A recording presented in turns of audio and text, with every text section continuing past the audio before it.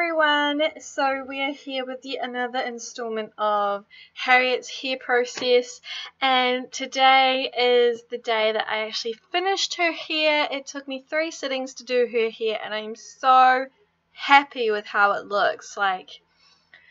I'm just so glad that I chose to do it this way. So what you can see me doing right now is just filling in the top of her head with that same combo that we were looking at in the last video of the Silk Effects Dark Blonde and the Silk Effects Auburn. So I'm just doing what I was doing last time in this clip here, but obviously in a different spot.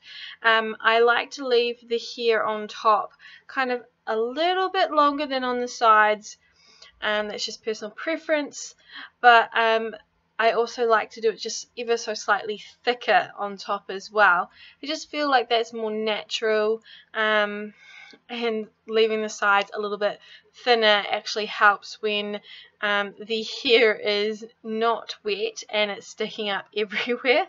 But it also is a very long process. Whilst it doesn't look like it's a big section, it ends up feeling like it's dragging forever just to finish one section. So I normally hate doing the top of the heads, but at the same time I'm spurred on because I know the end is near. So as you can see, I'm just chopping off those extra pieces to the auburn here, and then I was finishing off the dark shades or the thicker areas in this clip here. And I was starting to get quite excited at this point because I could see what I was trying to achieve with Harriet was working. So if you didn't watch last video in the series, I mentioned that I added in the auburn because when I was a baby my hair changed colour. I was actually born with red hair and went to a honey blonde, honey strawberry blonde shade.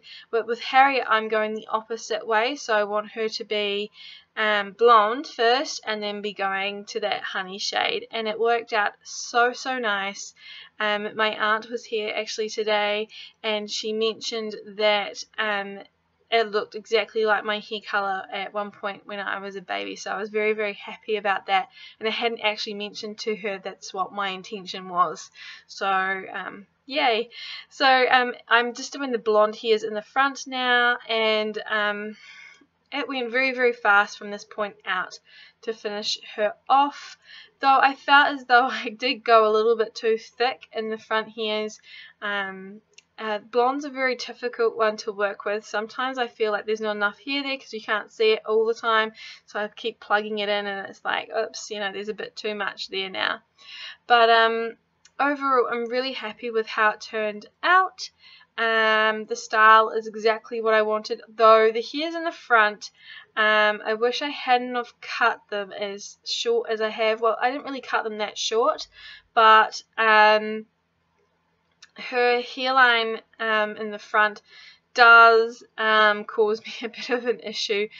Her hair has a bit of a wave to it or a curl to it, so the hairline in the front was too long and thick, so I chopped it back a little bit, granted a little bit off camera as you can see here, and now it's all curly in the front, so it's just like curls up a little bit, but other than that it's perfect. I just love it so much.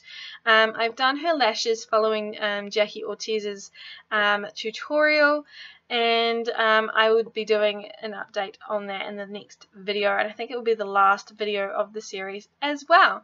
So I do hope that you have enjoyed seeing this, and I'm really happy with how her hair has turned out.